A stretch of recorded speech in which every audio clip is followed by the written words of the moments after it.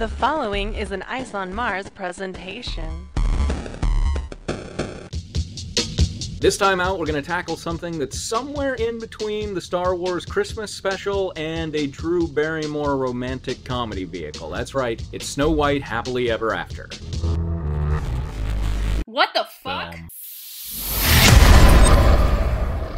Hey everyone, this is Michael T. Bradley. With Marisha Parker. And we are going to be talking about the beloved 1990 animated film Snow White Happily Ever After, which is a sequel to Snow White. And actually beloved by many. Yes.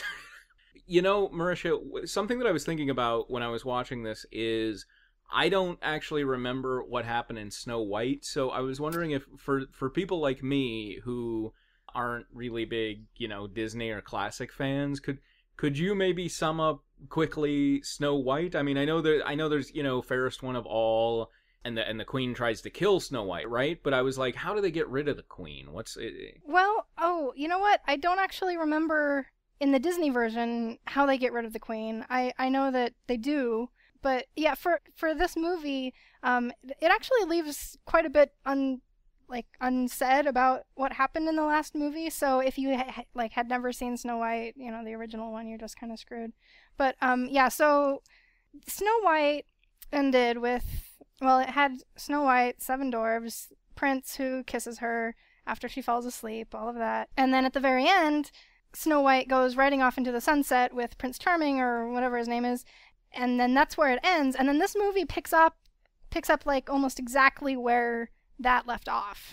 Yeah, okay, so only it's not Disney and it's not a real continuation.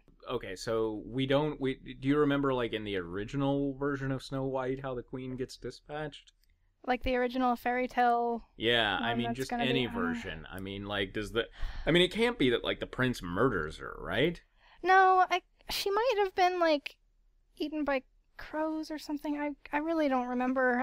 Or she fell off a cliff. I don't know. Okay, all right. So in any case, somehow this evil queen who is jealous of Snow White's beauty is dispatched, and they go off to the Snow White and Prince go off to live happily ever after. This one picks up moments after that with the queen's evil brother Malice, played by Malcolm McDowell, coming and finding the queen's gone, and all of the wacky cartoon animal sidekicks she kept. Which only appear very shortly and then are gone from the entire film. Well, except for 2, but we can get into that more later. But and he finds out from them that the queen has somehow been taken away, and the magic mirror lets him know that Snow White and the prince are living happily ever after, and so he goes after them. Hijinks ensue. Now, who was the voice for the magic mirror? Because it seemed a little out of place tonight. Yeah, him. Yeah, I don't know about the mirror, but it was entertaining, but it seemed a little out of place. So many things seemed out of place to me. But anyway, we will get through. If we get through this plot synopsis, we can we'll discuss all this. But I'm so. The plot is so circuitous at times that I don't know what's worth mentioning. I mean, essentially, then, eventually Snow White takes care of him and they go off to live happily ever. I mean, it's the exact same plot as Snow White, except with dwarf elves instead of dwarfs and Malice instead of the queen, right? I mean, right. So everyone's gender bent essentially, except for, I guess, Snow White and the prince. Yeah. So it's so that's it. The wacky gender bending sequel to some version of Snow White, to every version of Snow White, I guess it tried to be. Yeah, I guess so. So, Marisha, why don't you explain why you have no what the fuck moments for this film? Okay. Well, okay, it's not that they don't exist. I know that they exist. I mean, I watched the movie, I saw the wackiness, I saw all of that. But I watched this movie a ton when I was a kid. A lot. You know when you're a kid and you can just watch a movie over and over and over again and it never gets boring? That this movie was one of those for me. It was just something that we watched a lot. And so I knew it too well, and I was too, I looked at the characters and they were all ridiculous and full of what the fuck moments, but I was like, oh, this is fun. I remember as a kid, my friends, like, I had a copy of Spaceballs, and I had friends who, every week, they wanted to watch Spaceballs, and, like, literally after 2 or 3 weeks, I was like, oh my god, this film is ruined for me now, because they keep So walking. you had better taste as a kid. That's fine. I understand that. No, I'm just saying it's weird to me because I've seen this in kids now who love watching the same thing over and over again. And I remember always being annoyed if a G.I. Joe was a repeat, you know? Like, I was always like, it's dead to me now. So, the what the fuck moments are just gonna be me. My 3 are the amazing stick versus a dragon fight. At one point, everyone appears to be engulfed by a river of blood. And the fact that this movie is ostensibly a musical, but the songs disappear after about 30 minutes. Yeah. All right, Marisha, the first thing that I would like to tackle with this movie is the racism.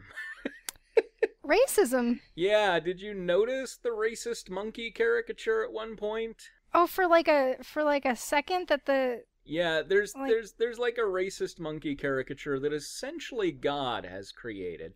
Phyllis Diller plays Mother Nature, who is basically God, another, I guess, kind of gender bend on the typical God showcase. And there's a monkey that's in, like, you know, it reminded me of, like, Paula Deen's version of black people, right? Like, it's so cute when they dress up in tails and a top hat and pretend they're human.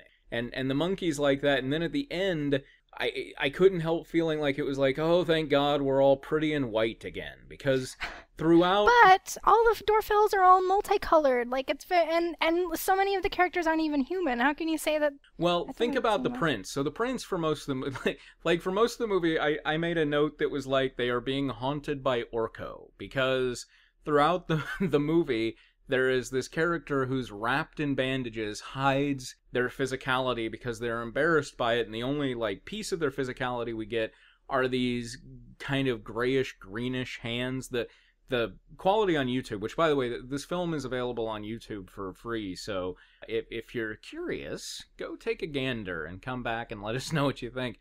But it's very obviously non-white, and at one point, I remember I figured out, you know, oh, this has to be the prince because there's no other character it could be.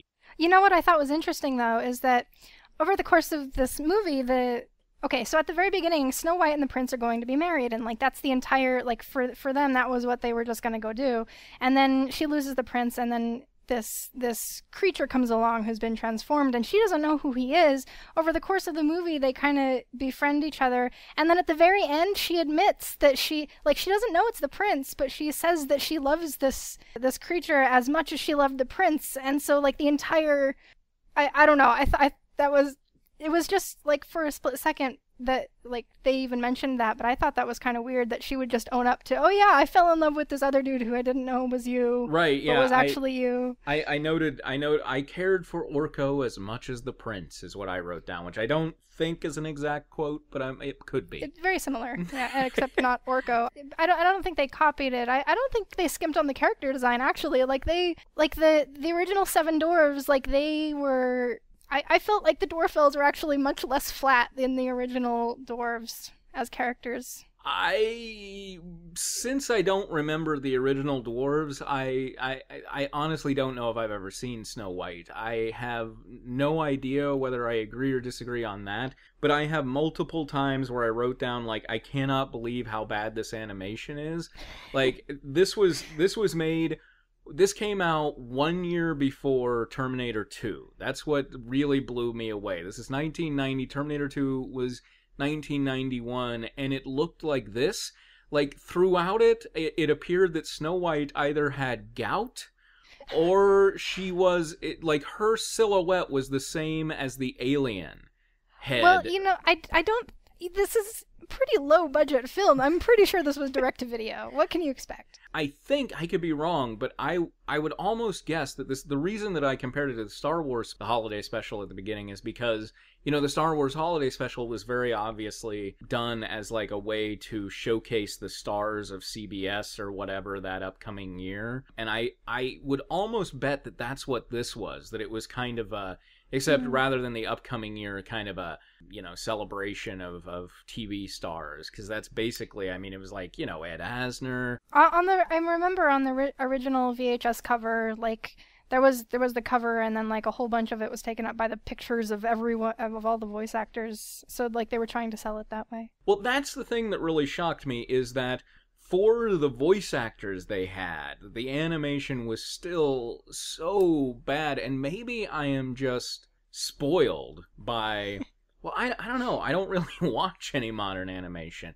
I guess I have watched some anime in the past 10 years or so, and, you know, I guess that's usually better in general, you know, and probably if I went back and watched Thundercats or He-Man, which I watched a fair amount, and G.I. Joe, which I watched a fair amount of, probably I would be shocked at how bad that is, and this was a YouTube transfer, but still, even if you say that the Dwarf Fells look pretty decent, you have to agree that Snow White and the Prince looked fucking horrible, especially Snow White. Oh. The Prince basically just looks like an anemic Prince Adam. Like, it's literally like Prince Adam from He-Man if he didn't pump iron 6 hours a day. I don't watch He-Man that often, but yeah, I think so. Why not, Marisha? It's really not that good. Don't watch it. But but he has like the same like purple sort of I don't know what the hell the term for that, tunic, I guess? Is that a tunic? A tunic, yeah, that's what it was. Yeah, you know, he's got that same purple tunic and the white undergrowth. He just doesn't have the blonde page boy cut, which I assume that under that Orko disguise he had that. Yeah, let's assume that. Yeah, but no, but that's the thing. It's like it had that real, you know, she says like I loved you as much as the prince, which was weird considering they had like 3 interactions, and I'm like, whoa, Snow White, you're throwing it around a little too easily here, you know. But the fact that her tears then turn him, like, it's not Malice's death, it's her tears and her love that turns him back to be white and pretty, and then they can live happily ever after. And it's like, she didn't even need that, but the movie was like, hey kids, don't worry, he's white and pretty at the end, you know? I guess you could see it that way. It was that goddamn monkey that predisposed me to feeling this way. The other thing too is that the one Dwarfell who's red, she's portrayed as I think the most grumpy and irritable out of the group, and then the one who's kind of brown is the one who always gets in fights with her. So it's like, you know, the non-white ones are the most animalistic, I think. Let's talk about the Dwarfells, okay? Because we've got a bevy of things to pull from there. Tracy Ullman played 2 of them, which I was excited about because I like Tracy Ullman. Blossom was fucking hot. Oh yeah, and she didn't get enough lines. No, definitely with that not. Sultry voice of hers. Right, yeah, that was Zsa Zsa Gabor, which was a little weird because I remember Zsa Zsa Gabor was very old, but Blossom was, yeah, she was pretty. She made me salivate a little. we had oh god, who was the Sunlight one that was red? I think her name was just Sunburn or something. I don't know. Yeah, I think that might have been it. I at one point just wrote in all caps, "Stop with the puns," because every time she spoke, it was, "That really burned me up," and that got tiresome before it even got spoken. And she was kind of strange. Oh, the other thing back to the racism, Malice is green. Malice, because he is evil, has to be a different color. The Queen wasn't a different color, right? I mean, she's white. I mean, the whole kind of play on words, who's the fairest one of all, it's almost like who is the whitest one of all. Who else do we have? Oh, I know, the one that I wanted to talk about, because this really pissed me off, in general, I was annoyed by the fact that, so like halfway through, Mother Nature / God / Phyllis Diller, really it's all the same, even in real life, tells the dwarf elves that they're dicking around with their powers, they're not using them well enough, they're not taking responsibility, and so she's going to take them away, but she gives them one last chance to help out Snow White, and it's like... So you kind of expect that everybody will chip in and do something throughout the rest of the film. Oh, and then, yeah, most of them don't even get lines. Right, and the thing that really upset me was Moonbeam. So Moonbeam is the one who, she gets her powers at night, and I was excited because she was also Tracy Ullman. And then, when it's nighttime, she stops just following everybody around with her head on a pillow, which is weird.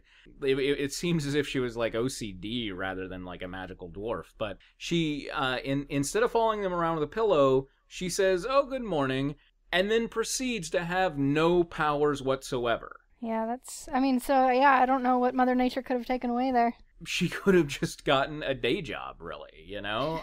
she I don't care that this doesn't really have any place here, but I'm going to bitch about it anyway. She reminded me of the reason that I hate the new My Little Pony series, Friendship is Magic, and that's because I watched the first episode and I was totally on Nightmare Moon's side because I was like, God damn it, I have worked the night shift before, and it sucks because all your friends are out during the day and you're up at night and you're just doing your best to earn $1. And Nightmare Moon was like, I just want somebody to be a friend. And everybody else was like, fuck you, Nighty. You know? It just, oh my God. So that character motivation just really worked for you there. Yeah.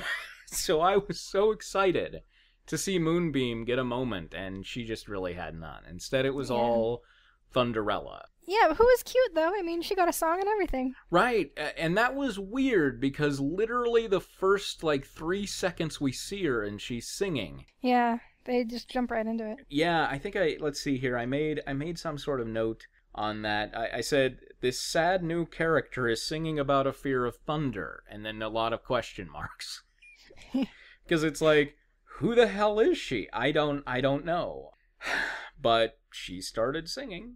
Yeah, that whole introduction of the Dwarf Elves is a little odd because, so first of all, Snow White she's exhausted. She's suffering from exhaustion, and she literally reaches the Seven Dwarfs' house. Oh, and then 10 seconds before she could have just opened the door and gone in, and instead she just passes out. Right, but her frail, limp white wrist is unable to open that door enough to get inside, and she passes out on the doorstep. Assumedly, she sleeps through the night on the concrete. She wakes up in a bed in the dwarf house. And the first thing that she does after being so ungodly tired and passing out and sleeping for who knows how long on cement is gets up, twirls her tresses, spins around, and looks in the mirror and is like, yeah. Now, I don't know about you, but on the best of nights in a Tempur-Pedic bed, I would never be able to do that, so I don't know. Look, when you're the fairest in the land, you know that shit, and so, that's what she clearly... Right. She's right there all over it. You've just got it. And everybody else apparently thinks she's hot, or at least all the other human characters, which consists of... There aren't many. The prince, I think. Yeah. Because he has... Did you notice that scene where he's brushing the horse and just leering at her? Well, no.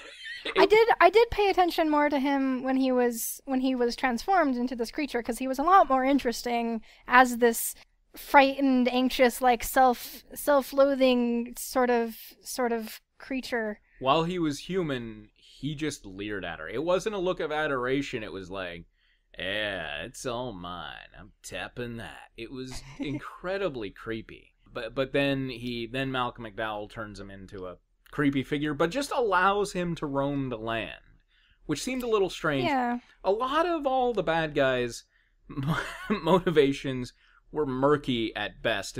Well, can we talk about the owl and his motivations and his unhealthy attachment to this Lord Malice, who he keeps every so often every time something bad happens, he's like, I'm running away, and we're never gonna have to deal with him again. And then the very next second, he's like, oh wait, let's do something to win Lord Malice's favor back. Just that happened a few times. And I think to understand how committed this character is to being evil, we have to point out the fact that his character arc, if you will, starts with him rapping about being bad. Yes, and then throughout the entire movie, they're making puns about bad. Like they're saying just what feels bad. That feels, like how does it feel to be bad? Oh, it feels bad. Like they tried to be funny. Why are the dogs trying to eat you? You would be bad food.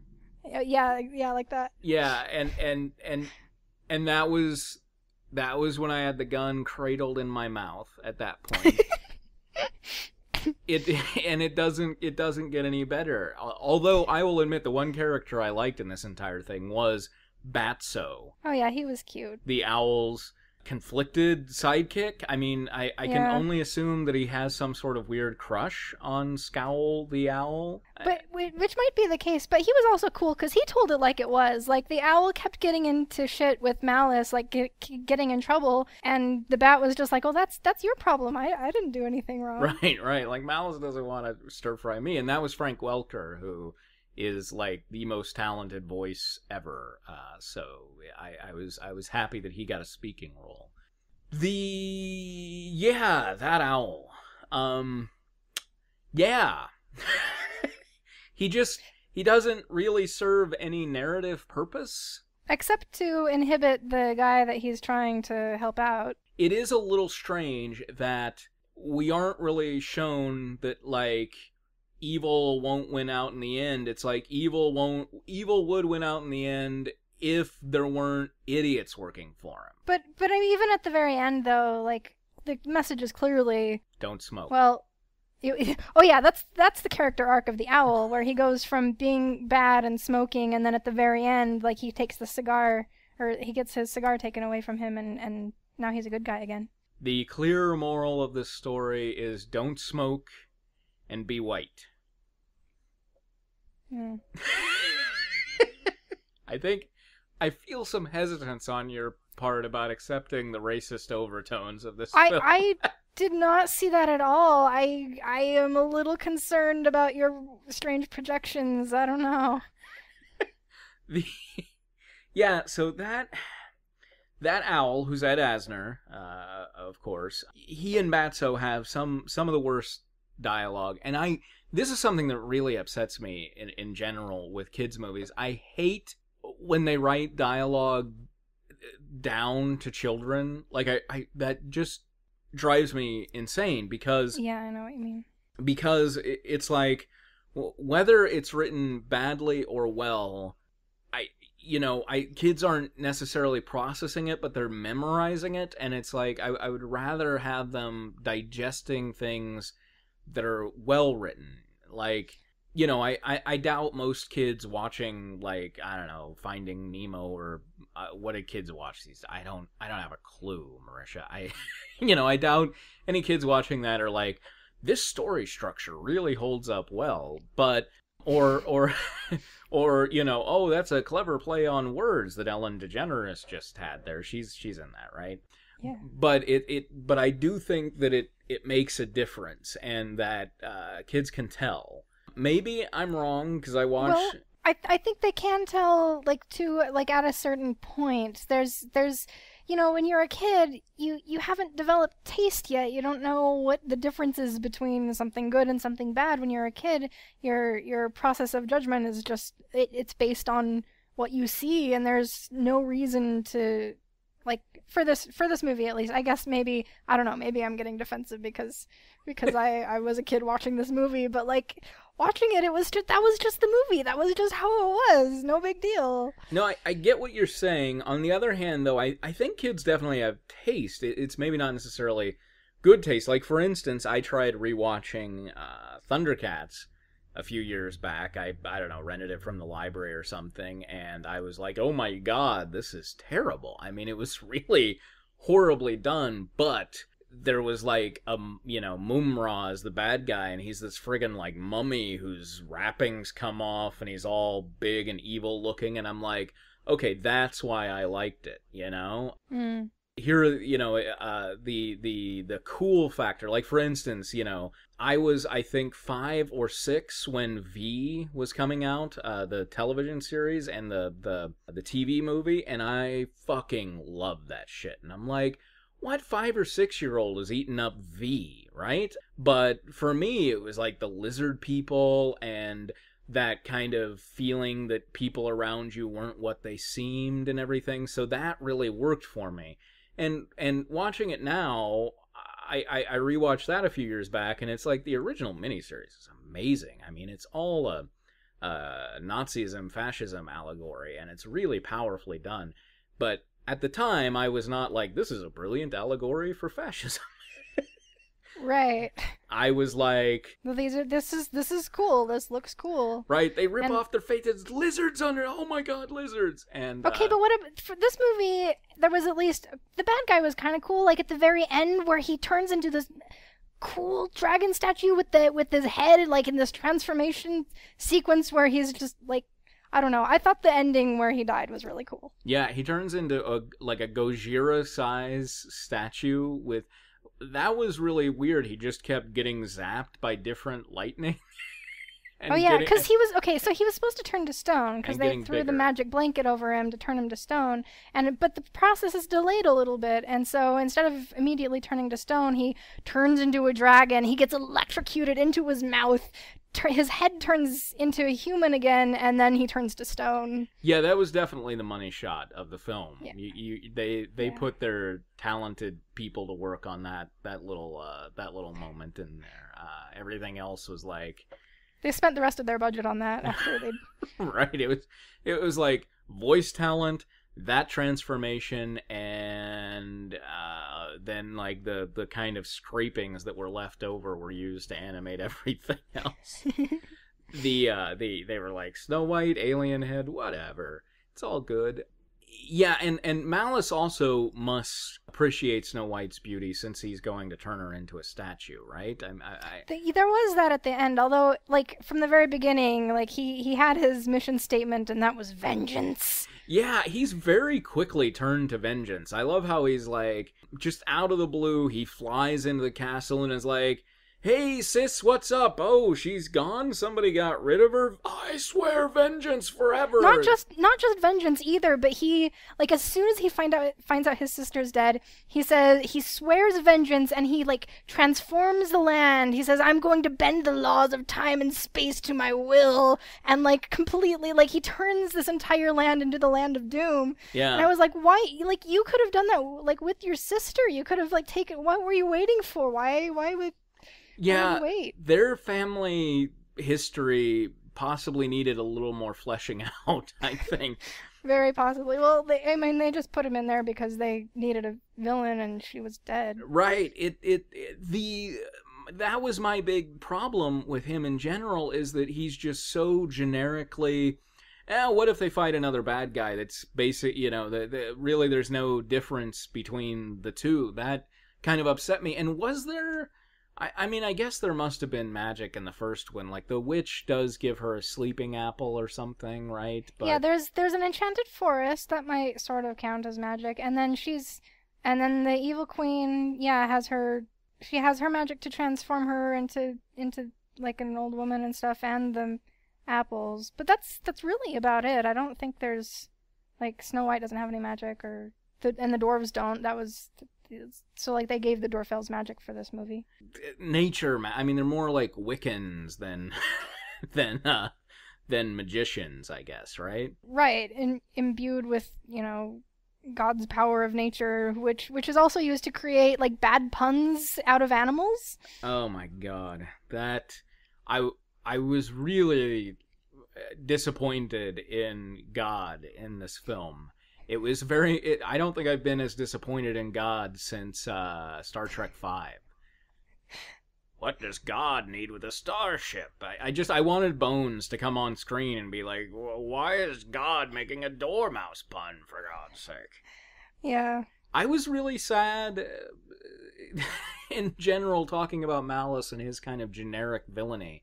I was really sad because I totally thought this movie would be about irreconcilable differences in the marriage, between the prince and Snow White. I thought it would be like the prince is like, oh, you liked me better when you were dead, and her being like, no, that's not the case. I just wish you would pick up after yourself. That would have been a more interesting movie.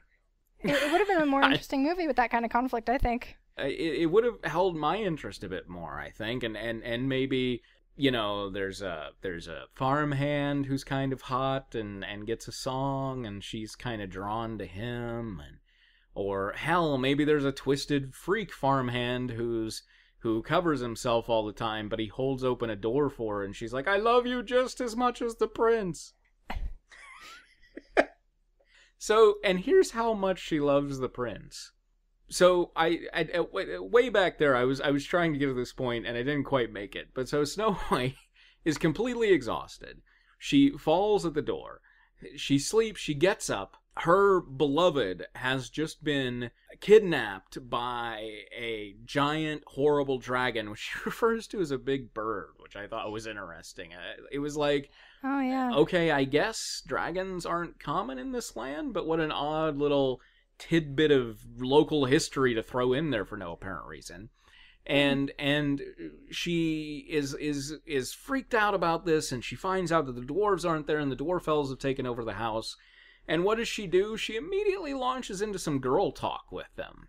Rather than mention that her beloved has been taken away, she's just like, oh, ha ha ha, you girls fighting? That's funny. And Thunderella, you're going to be great one day.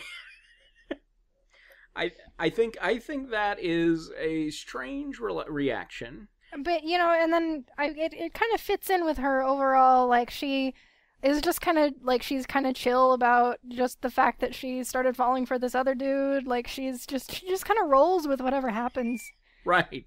She just expects everything to be tragedy at any moment, which, again, could make for a great movie about her feeling the 7-year itch after about 3 weeks.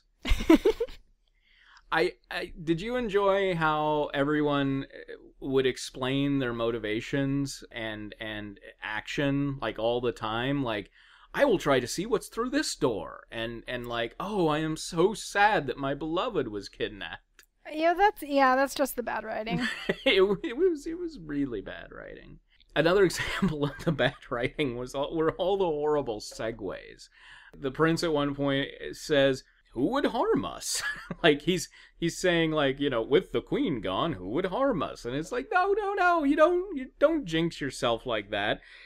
At another point, I'm trying to remember who that was. I just wrote down, this is not how segues work. Somebody says at one point, oh, he's probably just looking into the mirror, watching every move of ours right now. And then it cuts to Malice looking in the mirror, and I was like, this is not, like, there's just zero subtlety here. Yeah.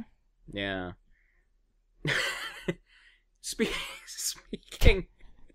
Speaking of, okay, so things that happen where people are way more oblivious than they should be. At one point, Blossom is using a hand mirror to check herself out because she's hot, while she is standing a foot away from the magic mirror that she comments on, like 10 seconds before. Oh yeah, and they have like this little, like, the spark of romance between them. And I honestly think that the script said something like, Blossom checks herself out in the mirror primping her hair, and whoever was doing the animation for just that moment and didn't see the previous, like, 2 pages of script and didn't know that there was the magic mirror right beside her, and so just did her looking in a little hand mirror because they didn't know any better. Yeah, that sounds like it. There is also the moment when the cape, which, by the way, spends like the first half of the movie just on Malice's shoulders and never turns him to stone. So that's a little odd. But the cape, he throws it on the dwarf elves.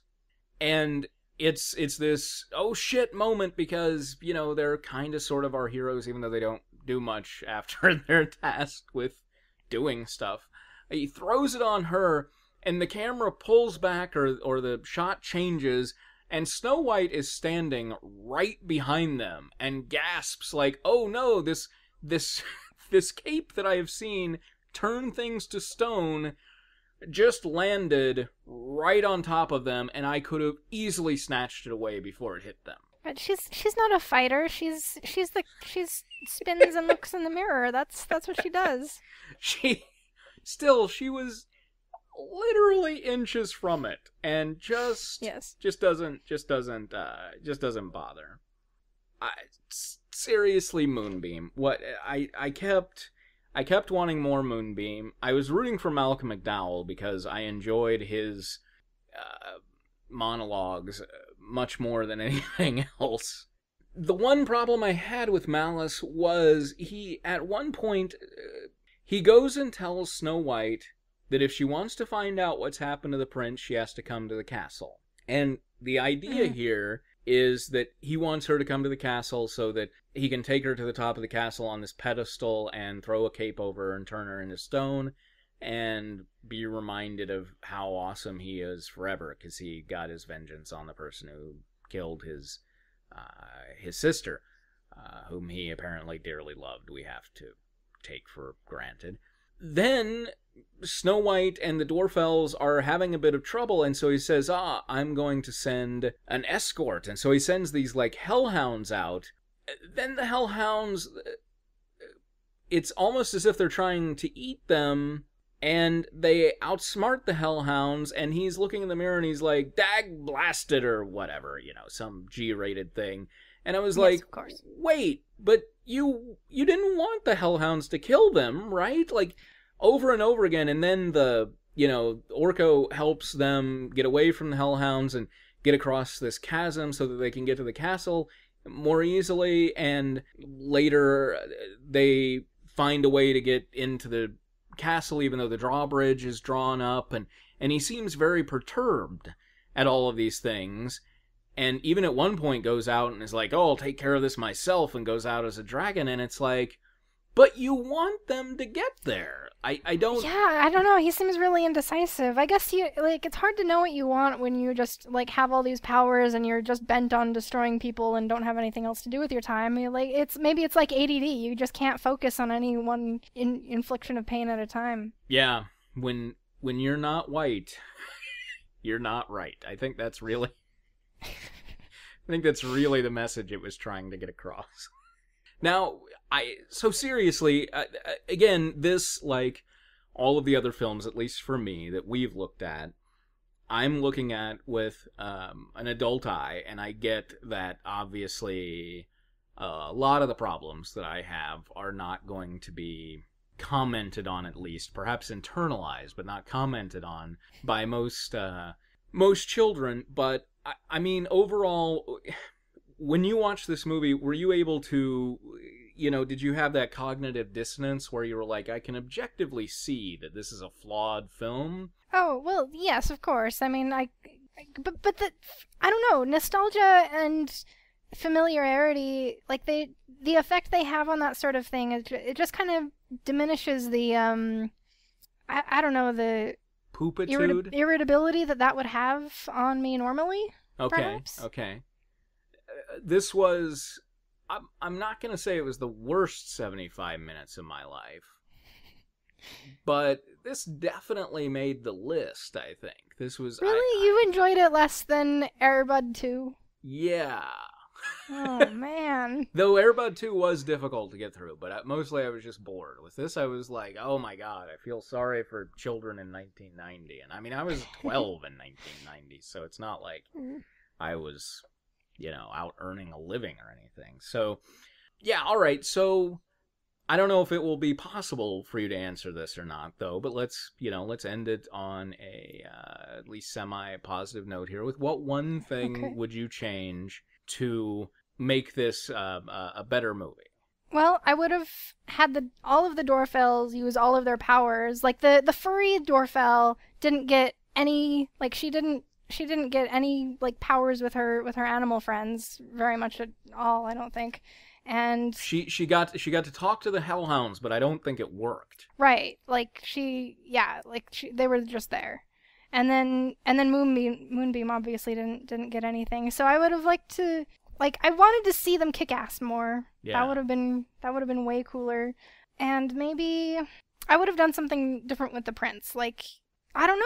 I just find it intriguing that she fell in love with this other version. Like, what if he'd stayed that way and they'd like made that part of the plot of the movie, like her internal conflict. I totally agree about using the Dwarfell's powers more. The fact that they just kind of are there for the second half seems so very strange, because it just doesn't feel like it feels odd, the way that they're handled.